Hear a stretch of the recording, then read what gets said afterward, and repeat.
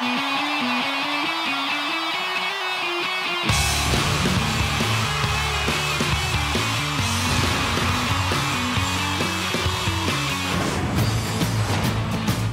best thing about playing on stage in any kind of gig is the moment when I'm not singing, you get the chance to look up and see the crowd. Guitar Hero, they sort of put you in these venues with all the crowd there, so it's nice to get the chance of what it feels like to be on stage, because I think it's the best feeling in the world. So I think hopefully people can get the chance to feel what it's like to be in a band, basically. I'm excited to be in a game because I've never been in a computer game before.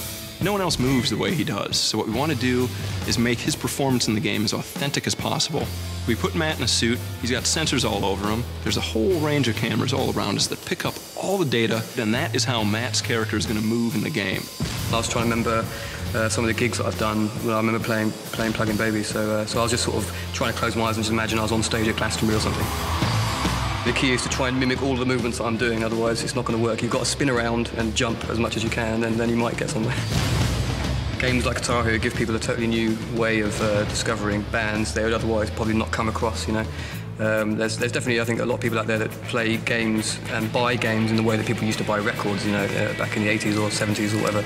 So I think it's great to expose people to new music.